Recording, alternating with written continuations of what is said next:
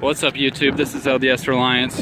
I apologize for the wind. We're outside and I wanted to show you what I'm doing. I did a video on the solar powered surveillance camera, and so I wanted to show you as I install this thing. Here I'm out at my yard facility here and getting ready to start installing this. It's going to be a longer term project, working on it when I've got time.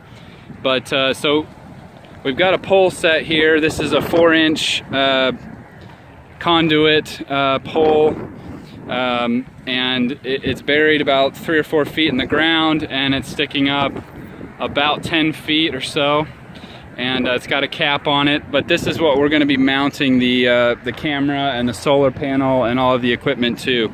And I've got my one of our work trucks backed up here so I can work from the bed there. And anyway, so the first thing I need to do, again, I apologize for the wind. I don't know how this audio is going to turn out, but I've got the mount pieces in my car and also down here. I'm going to be putting together this mount for the solar panel, and I'm not going to show you every single step, or this will be like a 12-part series.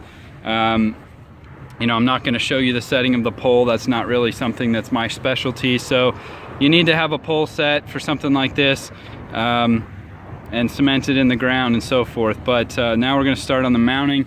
So I'll show you what the mount looks like when it's put together. Basically just follow the instructions that it comes with, and for your size of panel, and then I'll show you how it gets mounted up.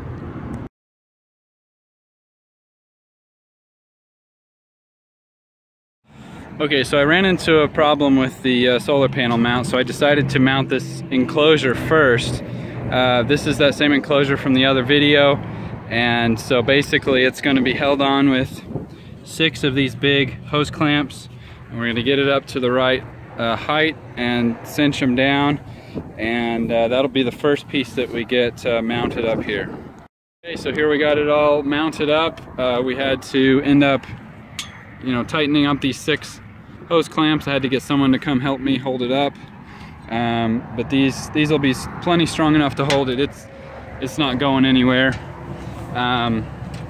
So we got the battery in here, we've got all the wiring hanging out here, so that'll do it for this time. Because the problem we had with the solar panel mount was the U-bolt that goes around the outside was too small, because I needed 4-inch outer diameter pipe, and the guy who ordered it for me did not understand that, and this is about 4.5-inch outer diameter. So the pole's in there, it's not going anywhere, so I need a different mount, and I'll take care of that next episode. But for now, we got this mounted up. I'm going to lock the door, and we'll work on it the next time, and where I'll be able to install the solar panel, and then we'll connect up all the wiring and get this thing charging up. So stay tuned for next time. Thanks.